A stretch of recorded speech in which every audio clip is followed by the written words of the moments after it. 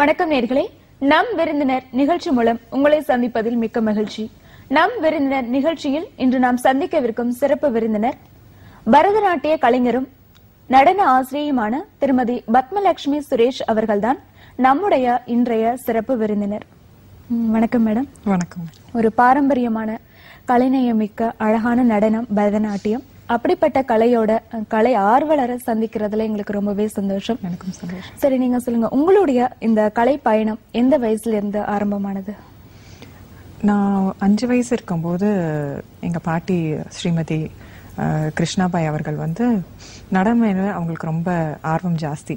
So நான் இந்த இதை கத்துக்கணும், கலையை கத்துக்கணும் அப்படின்னு சொல்லிட்டு என்ன ஸ்ரீ சரஸ்வதி கான நிலையம்ல கொண்டு போய் சேர்த்தாங்க. அங்க ஸ்ரீமதி கே லலிதா தான் ஸ்தாபகர் அந்த நடன பள்ளிக்கு.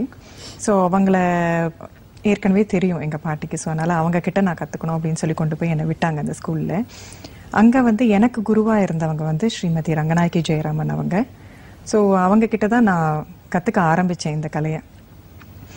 இன்னைக்கு வரைக்கும் அவங்க தான் என் குருவா இருந்துட்டு இருக்காங்க. அவங்கள பார்த்துதான் நான் இந்த நடனத்துறையில ரொம்ப ஆர்வம் ஜாஸ்தியாகி, இது வரைக்கும் ஆரம்பிக்கும் போது எனக்கு தெரியாது இந்த அளவுக்கு நான் நடனத்துறையை என்னோட ஃபியூச்சர்ல எடுத்துப்பேங்கிறது எனக்கு தெரியாது.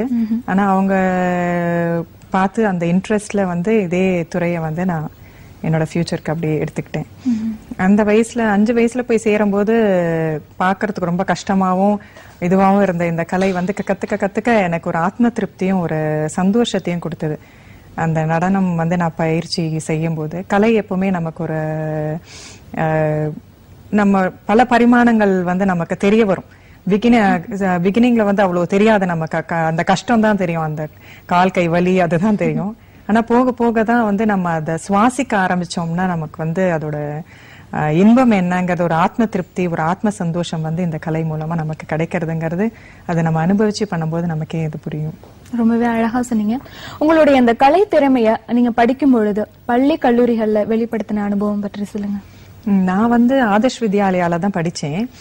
அங்க எப்பவுமே கரிக்குலம், அதாவது படிப்புக்கு என்ன அளவு முக்கியத்துவம் கொடுக்கறாங்களோ அதே அளவு இந்த மாதிரி அதர் ஆக்டிவிட்டிஸ், எக்ஸ்ட்ரா கரிக்குலம்க்குலாம் ரொம்ப இம்பார்ட்டன்ஸ் கொடுப்பாங்க ஆதர்ஷ்ல.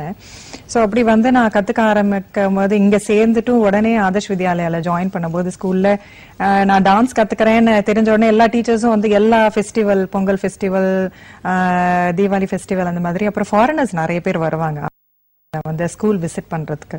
ஸோ அப்போ நிறைய பாரம்பரிய நடனங்கள்லாம் நாங்க கல்ச்சுரல் ஆக்டிவிட்டிஸ் காமிப்போம் உங்களுக்கு. ஸோ அந்த மாதிரி எல்லா ஈவெண்ட்லயும் என்னை சேர்த்து விட்டுடுவாங்க. ஸோ பர் இயர் எல்லா ஈவெண்ட்லயும் இருப்பேன் நான். எல்லா டான்ஸ் இதுலயும் இருப்பேன்.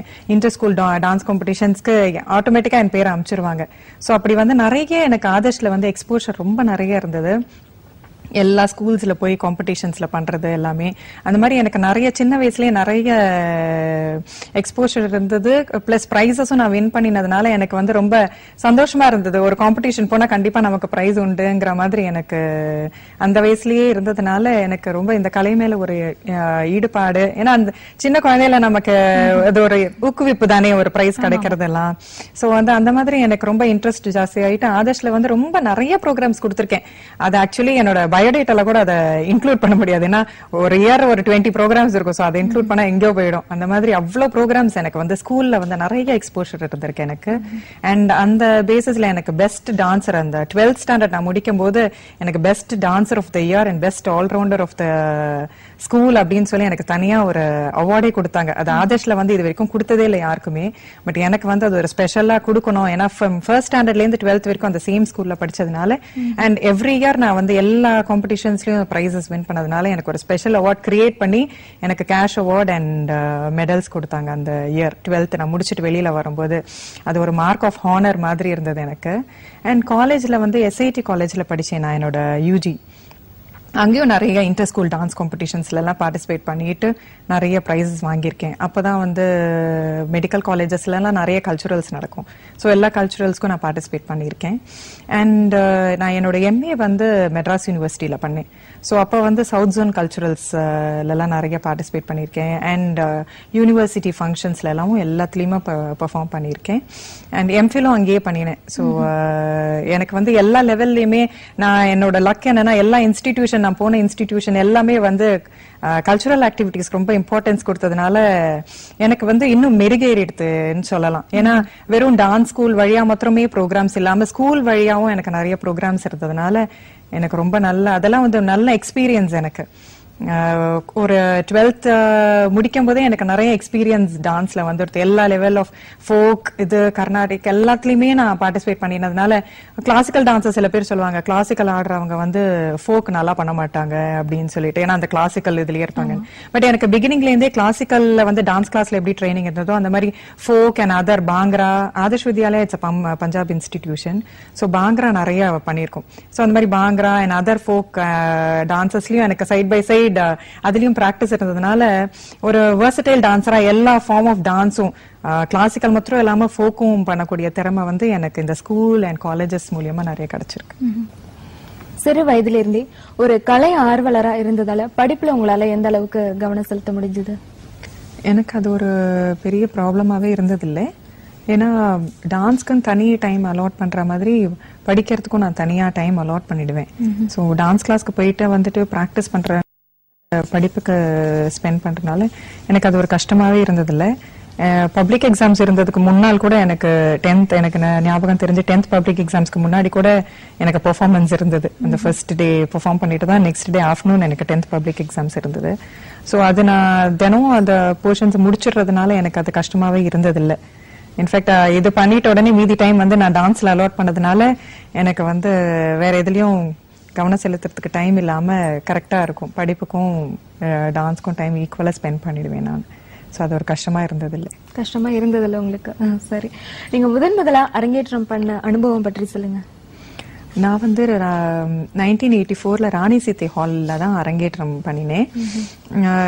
எங்க பாட்டிக்கு வந்து அவங்க நல்லா இருக்கும் போதே நான் அரங்கேற்றம் பண்ணணும்னு ரொம்ப ஆசை இருந்தது. ஸோ அவங்க வந்து ஒரு ஃப்ளூட் பிளேயர். அவங்களுக்கு வந்து டான்ஸ் கத்துக்கணும்னு ஆசை. பட் அவங்களால அந்த கலையை கத்துக்க முடியலன்றதுனால தான் என்ன இதுல இது பண்ணினாங்க. என்னோட பேரண்ட்ஸ் கேவி சுப்பிரமணியன் சொல்லிட்டு அவர் டிரான்ஸ்போர்ட்ல ஒர்க் பண்ணிட்டு இருந்தாரு. அப்புறம் அம்மா விஜயலட்சுமி ஹவுஸ் ஒய்ஃப் அவங்க. ஸோ 2 பேரும் வந்து அரங்கேற்றம் பண்ணணும்னு டிசைட் பண்ணிட்டு எங்க குருவை வந்து பார்த்தாங்க. ஸோ அப்போ வந்து அந்த ஏஜ்ல வந்து நான் 8th ஸ்டாண்டர்ட் படிச்சுட்டு இருந்தேன். இவ்வளவு எங்கேஜ்ல பண்ணினா நல்லா இருக்குமா அப்படிங்கிற மாதிரி இது பண்ணினாங்க. அப்ப வந்து இல்ல பண்ண முடியும் அவளுக்கு அப்படின்னு சொல்லிட்டு அந்த வயசுல வந்து நான் அரங்கேற்றம் பண்ணினது வந்து நல்லா நடந்தது அந்த அரங்கேற்றம். அதாவது அன்னைக்கு ரொம்ப நாங்க எக்ஸ்பெக்ட் பண்ண சீஃப் கெஸ்ட் எல்லாருமே வந்திருந்தாங்க. அந்த காயத்ரி சுவாமிகள்னு சொல்லிட்டு அப்ப அவர் ரொம்ப பிரசித்தமா இருந்தார். ஸோ அவர் எல்லாரும் வந்திருந்தப்போ ரொம்ப நல்லா நடந்தது அரங்கேற்றம். விஜிபி எல்லாம் வந்திருந்தாங்க, சந்தோஷ்லாம். ஸோ எல்லாரும் ரொம்ப வாழ்த்திட்டு அன்னைக்கு அவங்க சொன்ன வார்த்தைகள்லாம் இன்ன வரைக்கும் நல்லா ஞாபகம் இருக்கு எனக்கு. இந்த கலையில வந்து என்னைக்கும் விட்டுடாம கல்யாணம் ஆனா கூட இந்த கலையை வந்து விட்டுடாம கண்டினியூ பண்ணணும். ஏன்னா படிப்பு ஜாஸ்தியானப்போ சில பேர் அப்படியே விட்டுடுறாங்க, சில பேர் கல்யாணம் ஆனதுக்கு அப்புறம் விட்டுடுறாங்க. இப்படி இல்லாம கடைசி வரைக்கும் இந்த கலையை வந்து நீங்க கண்டினியூ பண்ணணும் அப்படின்னு அவங்க சொன்ன வார்த்தைகள் எல்லாம் வந்து இன்னும் கூட எனக்கு அது ஞாபகம் இருக்கு. அப்ப வந்து எவ்வளவு சீரியஸா எடுத்துட்டேன்றது எனக்கு தெரியல. ஆனா இன்னைக்கு நான் அதை கண்டினியூ பண்ணும்போது அவங்க எல்லாம் சொன்னதை நம்ம செய்யறோம் அப்படிங்கிற ஒரு திருப்தி எனக்கு மனசுல இருந்துட்டே இருக்கு, அந்த சந்தோஷமும் திருப்தியும். அதுக்கப்புறம் தொடர்ந்து கலை நிகழ்ச்சிகள் பண்ற வாய்ப்பை நீங்க எப்படி ஏற்படுத்திட்டீங்க? எனக்கு ஏற்படுத்திக்கிட்டேன்றதை விட நான் அரங்கேற்றம் முடிச்சதுக்கு அப்புறமா எனக்கு அப்படியே எவ்ரி இயர் அப்படி ஒரு 3-4 பெர்ஃபார்மன்ஸ் பண்ற மாதிரி ஏதாவது ஒரு சந்தர்ப்பம் அமைஞ்சிரும். இந்த ஃபெஸ்டிவலுக்கு வாங்க, அந்த ஃபெஸ்டிவலுக்கு பண்ணுங்க அப்படிங்கிற மாதிரி எனக்கு தானாவே அழைப்புகள் நிறைய வந்ததுனால அப்படியே பண்ணிட்டே இருந்தேன், ஸ்லோவா பண்ணிட்டே இருந்தேன். பண்ண பண்ண பண்ண இந்த டான்ஸ் ஃபெஸ்டிவல்ஸ்ல எல்லாம் நிறைய பண்ண ஆரம்பிச்சு அதுவே ரெகுலரா ஆற மாதிரி எவ்ரி மந்த் ஒரு பெர்ஃபார்மன்ஸ் கூட இல்லாம இருந்ததில்ல. அந்த மாதிரி ஒரு கமிட்மெண்ட் இருந்துடுது. இந்த டெம்பிள் இந்த ஃபெஸ்டிவல் இருக்கறனால நீங்க அதுக்கு வந்து பெர்ஃபார்ம் பண்ணணும் அப்படின்னு சொல்லிட்டு ஏதாவது ஒரு ப்ரோக்ராம் தானாவே அமைஞ்சிடுது. நம்மளா ஏற்படுத்துற மாதிரி இல்லாம தானாவே அமைஞ்சதுனால நிறைய ப்ரோக்ராம்ஸ் அப்படியே கண்டினியூ பண்ணின்னு வந்துட்டேன் நான்.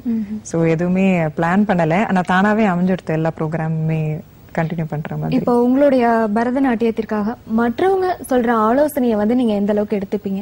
அது வந்து எந்த அளவுக்கு உங்களுக்கு வந்து பயனுள்ளதா இருக்கும்னு நீங்க நினைக்கிறீங்க? சஜஷன்ஸ் நிறைய கொடுப்பாங்க.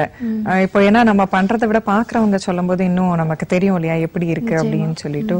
சோ அதனால நிறைய பேர் வந்து இந்த இது நல்லா இருந்தது, இந்த இடத்துல வந்து ரொம்ப இதுவா இருந்தது. சில பேர் வந்து இந்த கதை கொஞ்சம் ஜாஸ்தியா இருந்தது, ரொம்ப நேரம் இருந்தது, அதை கொஞ்சம் சின்னதா நீங்க பண்ணிட்டா நல்லா இருக்கும் அப்படின்னு சொல்றதுக்கும் இருக்காங்க.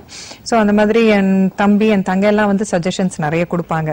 சோ அவங்க வந்து பார்க்கும்போது இப்படி இருக்கு அப்படின்னு சொல்லிட்டு ஏதாவது சொன்னாங்கன்னா நான் அதை அடுத்த தரம் அந்த கதையை வந்து இன்னும் சின்னதா பண்ணினாலும் அதே சமயம் ஆடியன்ஸ்க்கு புரியுற மாதிரி இருக்கணும் இல்லையா. இப்ப நம்ம ஒரு சஞ்சாரின்னு சொல்லுவாங்க, நம்ம அந்த கதை பண்றது வந்து சஞ்சாரின்னு சொல்லுவாங்க.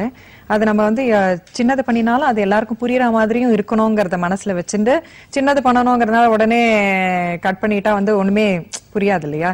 சோ அது அவங்க சொல்றதையும் ஏத்துண்டு அதுல நம்ம என்ன பண்ண முடியுமோ மாடிஃபிகேஷன்ஸ் பண்ணி நான் பிரசன்ட் பண்ணுவேன் யூஸ்வலி. சோ அதனால சஜஷன்ஸ் கேட்டுட்டு சில டைம்ஸ் வந்து இப்போ ரீசெண்டா வந்து என்னோட சன்ஸ் கிட்ட வந்து நான் ஐடியா கேட்பேன். சில போஸ்டர்ஸ் எல்லாம் கொடுத்து இதை விட இது நல்லா இருக்கா, அதை விட அது நல்லா இருக்கான்னு. சோ அவங்களும் சொல்லுவாங்க இது நல்லா இருக்கு அது நல்லா இருக்கு அப்படின்னு. ஏன்னா பார்க்கும்போது விஷுவலி நம்ம பண்ணும்போது நமக்கு ஒரு கான்பிடன்ஸ் இருக்கும் இது நல்லா இருக்குன்னு. பட் விஷுவலி அது நல்லா இருக்காங்கிறது ஒருத்தர் எதிர்க்கேந்து பார்த்து சொல்லும் போது நமக்கு இன்னும் அது ஓகே இது நிஜமாவே நல்லா இருக்குங்கிறத நம்ம கான்பிடென்ட்டா பண்ண முடியும். சோ அதனால சஜஷன்ஸ் நானும் கேட்கறது உண்டு. சில பேர் தானே சொன்னாலும் அது எந்த அளவுக்கு இம்ப்ளிமெண்ட் பண்ண முடியுமோ அதை நான் இம்ப்ளிமெண்ட் பண்ணிடுவேன்.